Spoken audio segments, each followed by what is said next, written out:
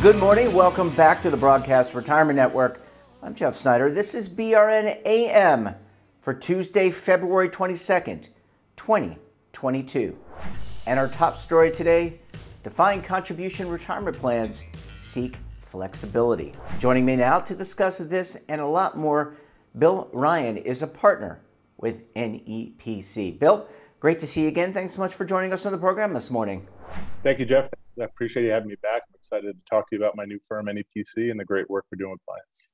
Yeah, let's talk about this survey. I know this is the 16th year of the NEPC survey. First, what's the survey about? And I have to ask you the question, why is this year different than any year in the past? Yeah, it's a great question. It's different because of the clients. Our clients have done great work with their plans. It's an opportunity for us to aggregate what they're doing as a whole and communicate back to our other clients of how we're working with them and use it as a straw person for a lot of conversations. And so what's different about it? It's probably growth. Plans are growing both in size and in headcount. The plan this year represents $230 billion, and my favorite number, 1.6 million participants. And we've seen over the past 5 years that the plans have grown on median by 67%. So as they increase in headcount and in dollars, the data gets more and more rich year over year. And this year is better than last year. Well, Bill, it sounds like it's we always love when the balances go up, and I think the participants do. What's the impact on the pandemic to the role of the fiduciary, people like yourselves in NEPC, HR managers, trustees sitting around the table? What's the impact on retirement plans? Yeah, I think the pandemic had an impact on it similar to what we saw in the marketplace over the past 2 years.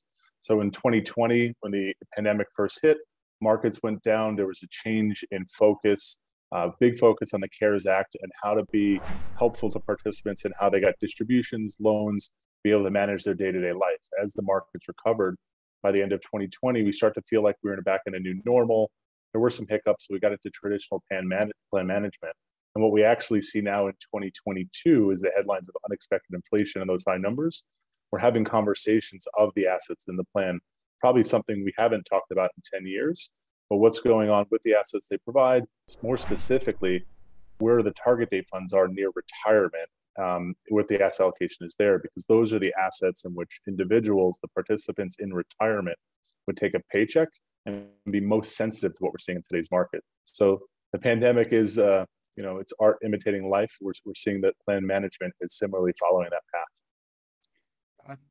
Bill, are fiduciaries, are people responsible for retirement plans, are they seeking greater flexibility when it comes to the record keeping services, the types of investment options that they're offering on the menu, and everything else?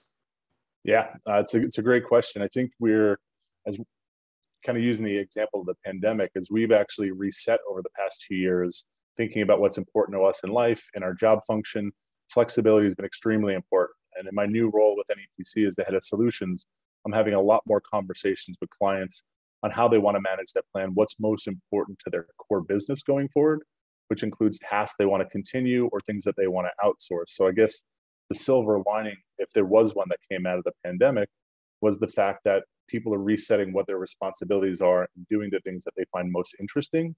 And these employers are looking to provide their participants the most rich benefits, but maybe flexibility on how they manage it, either in-house or outsourced.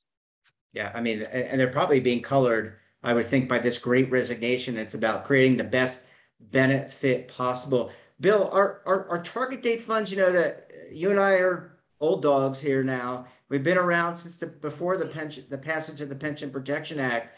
Target date funds really on that fast trajectory in terms of growth. Are they still the go-to for the QDIA, the qualified default investment alternative?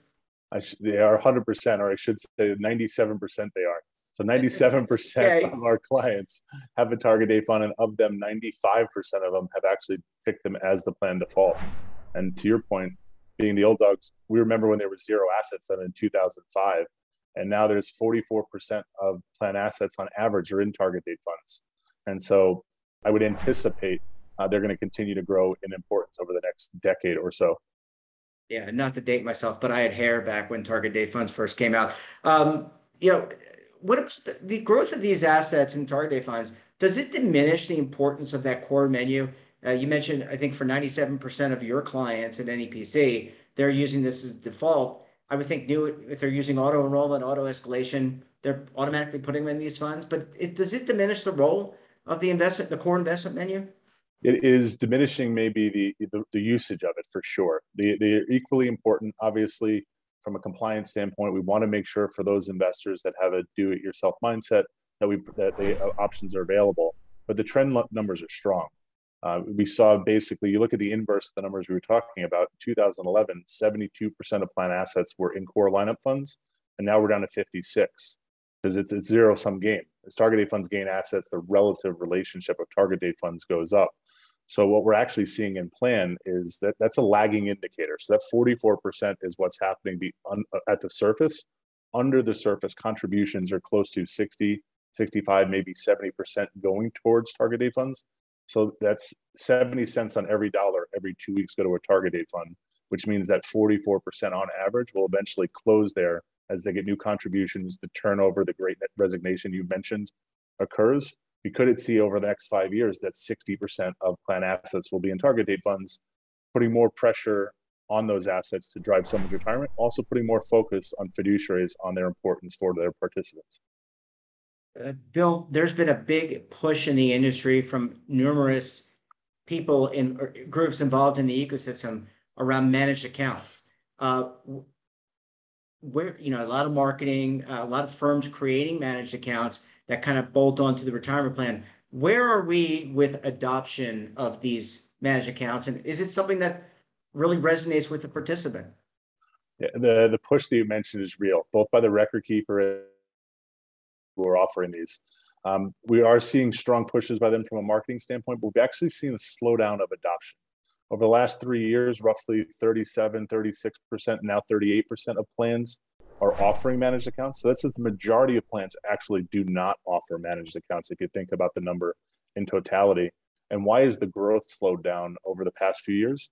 There's been new entrants into the market. While we know that their competition may be 2 or 3 options per record keeper, so the barriers of entry are high, there is other providers out there that are signaling that the entry point for the managed account could be 15 basis points. And that's actually starting to set a conversation of there's a price war that's happening even off platform that's forcing these providers to reevaluate how they actually enter the market, and which is having plan sponsors who are deciding to keep on the sideline as that pricing war sets itself out. As we think about the conversation we just had on target date funds and managed accounts are quite similar, and where they provide a professional allocation for participants. If you think about it, it's technology that's enhancing. So we need technology to move a little bit faster to bring down the cost. And to answer your last part of your question, roughly about 4 or 5% of participants who have a managed account available actually use them. And so if we were to see price parity between target date funds and managed accounts, I would actually think that we'd see more adoption in managed accounts. And so that would be the interesting game 5 or 10 years from now, as the two of them actually fight it out. Yeah, well, it's going to be interesting. And that number seems to actually align with the use of the self-directed brokerage, which is another feature that has been, I'll say, bolted on. Bill, I need to take a very quick break. When we come back, we'll talk about record keeping and investment management fees on the decline and a lot more. You're going to want to stay tuned right here on BRN AM.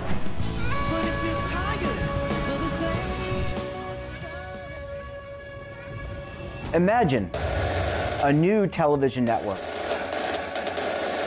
that will make you richer, healthier, and in control of your financial future.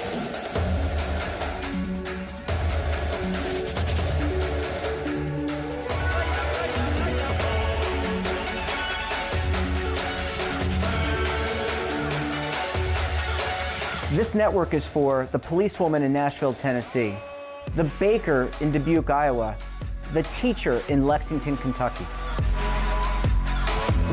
We want to make the idea of savings and retirement culturally relevant. But what do you see as a defining issue of the midterms? Especially for the smaller businesses. I mean, they are the lifeblood of the American economy.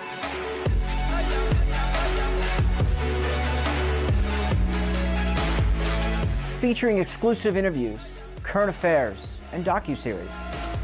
33 years old, you retired early. The philosophy is money only matters if it helps you live a life that you love. But you got to start thinking about retirement as soon as you get in. The Broadcast Retirement Network will drive very high engagement with premium partnerships. So this isn't retirement and savings for your parents or grandparents. This is for all Americans. And we're going to change the way you think about money.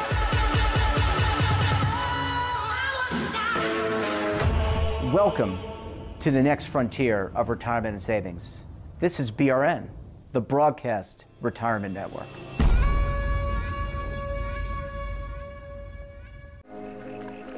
It's not some magical number, and it's not something we just achieve at the end. It's a feeling of freedom to live our lives the way we intended, through the ups, the downs, all of it. This is financial security, and Lincoln Financial Solutions will help you get there as you plan, protect, and retire. This is Lincoln Financial. Are you stuck with a low credit score? A credit report and score that's causing you to be denied credit or pay higher interest rates than others for the same things? Then do what Terrence did and call Credit Repaired for your free credit evaluation to help restore your credit. I started thinking about buying a new house, and my score wasn't where I needed it to be. I called and spoke with one of the representatives, and we just had a good conversation, and I liked what he was saying. Just one call for his free credit evaluation was all it took to start back on the track to repairing his credit. I'm seeing the deletions and I'm getting the report, so I know something's being done. It does make a difference to me. All it takes is one call to get started. Credit Repair has given me a second chance to have a better credit score. Don't let a low credit score hold you back another day. Do what Terrence did and make the call for your free credit evaluation. Call 800-819-4152. That's 800-819-4152. Again, 800-819-4152. Welcome back. We're talking this morning to Bill Ryan of NEPC. Bill, thanks so much for staying with us this morning. My pleasure. Thanks, Jeff. All right, Bill, I got to ask you about guaranteed income funds. And I don't know, in a galaxy long ago, in a galaxy far, far away, back in 2019, there was the passage of the Secure Act. And then 2020 rolls around, and then we get the HEROES Act, the CARES Act. Secure Act seems to dissipate. But the Secure Act had some really important features, one of which was a safe harbor to include guaranteed income products. Where are we with the adoption of these types of products in retirement plans today? Yeah, thank you, Jeff. I think regulation continues to influence how DC plans are managed and how they're designed, both in intended and unintended ways. On our earlier segment, we talked about the Pension Protection Act, but we think about the Secure Act, it's definitely increased the volume of conversations on retirement income. But I think the real adoption is for guaranteed income has been more organic. It's probably happened for the past decade or so, as we've seen in smaller formats. And so what do I mean by that? I think plans are having more and more conversations to include guaranteed income, but that road has been telegraphed. For example, UTC, which is now Raytheon, has been the beacon of that. They probably did it close to 15 years ago. And in the past 3 to 5 years, we've seen coming to the forefront ahead of the Secure Act, Yale University, the University of California, and Illinois CSRS. And all of those solutions were custom in nature. What I'm starting to hear that's happening since the Secure Act is actually there's roughly 5 corporate plans that I'm aware of that are considering signing up for an off-the-shelf target date fund that embeds guaranteed income in that solution. And this organic growth has been needed since UTC has sent us down this path. One thing that I would say, though, to put this in perspective, is that roughly 88% of our clients who answered our survey have already offered systematic distribution as part of their plan. And so if they have a target date fund and they have systematic distribution, I'd argue that 88% of plans have a retirement income solution. While that may not be the embedded one that you talked about with guaranteed income, I want to recognize that most plan sponsors are already in the retirement income game, and that millions of people each year are taking distributions from their DC plan, and they're doing this in what I would call a self-insured format. And what I mean by that is that they've accumulated enough wealth in their plans to hedge that longevity risk. But as the pension plans continue to wind down and Social Security plays a role or not, some format of the universe will need some guaranteed income, and that may or may not come from a DC plan. So I want to make sure that in context, even a small amount of guaranteed income will benefit these participants going forward. The Department of Labor under the Biden administration kind of, or has reversed course under the previous administration around ESG. It's offered up some new regulations. Where does NEPC, you and NEPC, foresee ESG having an impact on DC plans? Is it as a separate standalone option, or is it part of the investment management process? So we believe it's going to happen both. And then this is a really interesting conversation because we do foresee greater and greater adoption of environmental, social, and corporate governance options occurring. But as we looked at our survey, 6% of the respondents had an ESG labeled option. I think it's important to distinguish the labeled versus not. To your point of your question about integration and investment management, actually NEPC's manager research has a subcategory that looks at ESG integration. And from our ratings, and most of our buy list managers, they have a highly rated ESG score. And so for that reason, we actually think ESG is more prevalent in DC plans today than we realize. We expect that close to 30% of the investments that are out there currently have ESG integrated them in how they buy or sell securities. So it's going to be interesting to see how this plays out if that manifests being true. Some of the DOL items that we're hearing may be a moot item as this becomes more prevalent as part of the investment management process. Yeah, I think it's more than my personal opinion, for whatever it's worth, certainly more than a trend. A lot of people, you look at public sector pension plans, other, endowments, foundations, people are really using this as part of their asset allocation. So I guess more to come there. Bill, I can't let you go. Often the talk in our business is around fees, record-keeping fees, asset management fees. And by all accounts, looking at the NEPC report, they're on the decline, and I think that's good. But is there ever a point where it's too low? And how do you balance low cost versus the services that you're providing? Going back to the flexibility conversation we had way back in segment one. This is probably the best question, my favorite question relative to our survey. It's the most valuable part of our annual survey that we actually provide. So as I mentioned earlier, our survey now represents $230 billion in assets and over 1.6 million participants. So from that, year over year, we're seeing real-time pricing trends that you communicate and observe that they are going down, both on the administrative side and the investment fee side. But for a minute, to provide a little bit more detail on that conversation, if we think about how our clients are ranking within those distributions and some of those common averages, there's a bell curve around there for where you sit.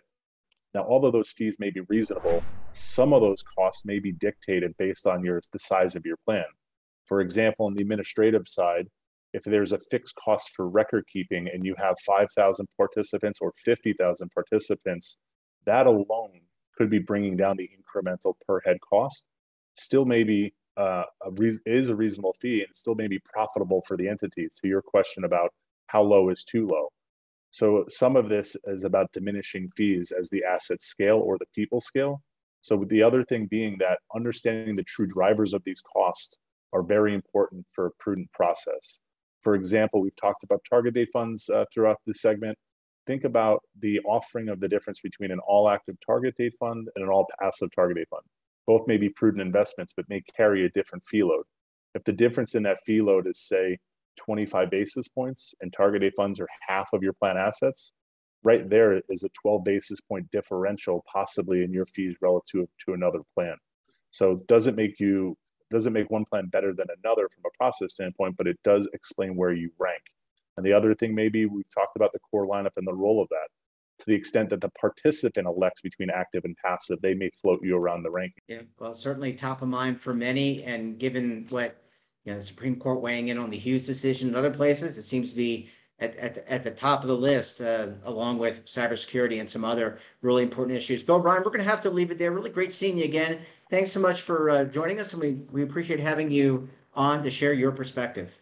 It was my pleasure, Jeff. I look forward to talking to you again. That wraps up this episode of BRN AM. Have a topic of interest, someone you think we should talk to, drop us a line. And don't forget, for all the latest in lifestyle, wellness, finance, tech, so much more, all in one place, check out today's edition of our daily newsletter, The Morning Pulse. Want to check out our latest content or search our archives? Well, visit www.broadcastretirementnetwork.com and our streaming partners, Amazon, Roku, Samsung, and over 100 more. We're back again tomorrow. Until then, I'm Jeff Snyder. Stay safe, keep on saving, and don't forget, roll with the changes.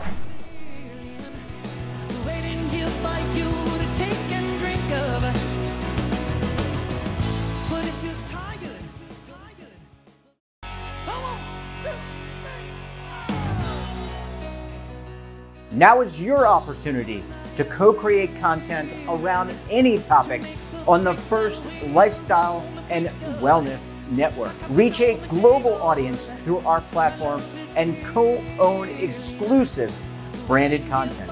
All of our programs are available on demand and also as audio-only podcasts, so you can take us on the go. Broadcast Retirement Network, available anytime, anywhere, and on any device. Are you being audited and do you owe the IRS $10,000 or more in back taxes? Is the IRS threatening to take more of your money? Don't fight the IRS alone. The Tax Doctor is here to help you negotiate your tax bill and reduce your stress. The IRS can freeze your assets and seize your bank accounts, but you can stop these IRS actions. The Tax Doctor will work with you using our years of experience to represent your case to help you get the best resolution under the IRS guidelines. Help is here to deal with the IRS to reduce your stress. We've handled thousands of cases, so we know what we're doing. If you owe $10,000 or more in back taxes, do not call the IRS alone. Call a Tax Doctor now for a tax emergency analysis. Call 800-224-6439.